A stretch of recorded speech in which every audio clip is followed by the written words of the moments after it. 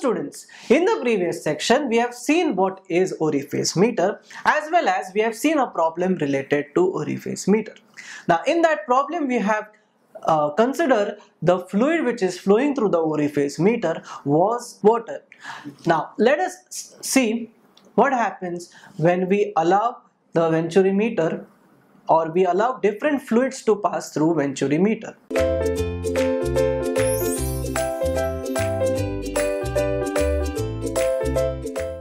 So we have a problem over here which states that the Orifice meter with an orifice diameter 15 centimeters, so that is diameter of the orifice is given to us, is inserted in a pipe of 30 centimeter diameter. So the orifice is inserted in a pipe having a diameter of 30 centimeters.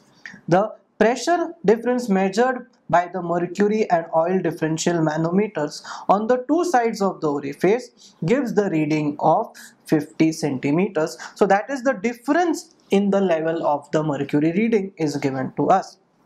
So let us write down what we have over here. So over here the diameter of the orifice is a 15 centimeter. The diameter of the pipe or is given to us as 30 centimeters, as well as the value of x is equals to 50 centimeters. We have to find the flow rate of the oil if the specific gravity of oil is given to us. Specific gravity of oil is 0.9. That means the density of oil is equals to 0.9 into 1000, so this will be equals to 900 kg per meter cube. So this is density of oil, as well as the coefficient of discharge CD is equals to 0.64. So over here we have to calculate what is the flow rate of the oil, that is Q. To find out Q, we should write down formula for this entire part.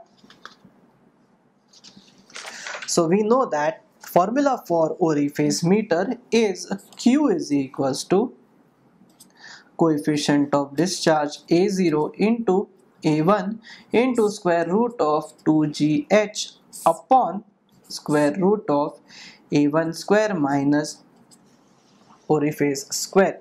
So this is what is given to us. So now let us calculate all these variables over here, where before calculating this, H is equals to P1 minus P2 upon rho G plus Z1 minus Z2. But in the problem they have not specified the difference in the pressure, but they have specified what is the difference in the level of the mercury. So for that we'll use different formula for H.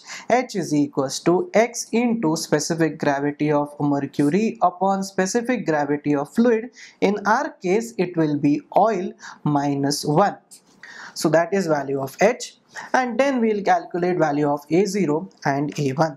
So value of A0 will be equals to pi by 4 into D0 square into pi by 4 into the initial diameter is given to us as a 15 centimeters the whole square.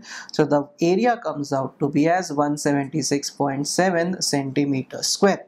Similarly, value of A1 is equals to pi by 4 into D1 square is equals to pi by 4 into 30 centimeters the whole square is equals to 706.85 centimeters square.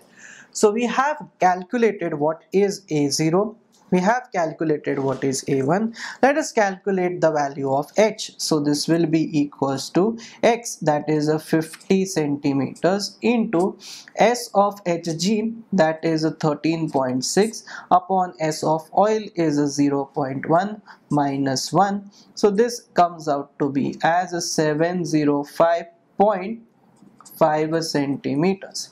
So we have calculated all the things we need to calculate. Let us substitute in this equation of coefficient of discharge and calculate the value of Q. So over here Q will be equals to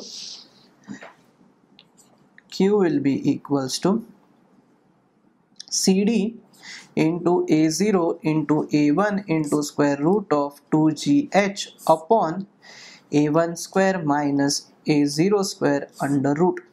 So this is Q is equals to 0.64 into 176.7 into 706.85 into square root of 2 into 9.81 into h, that is equals to 705.5 upon square root of 706.85 the whole square minus 176.7 the whole square.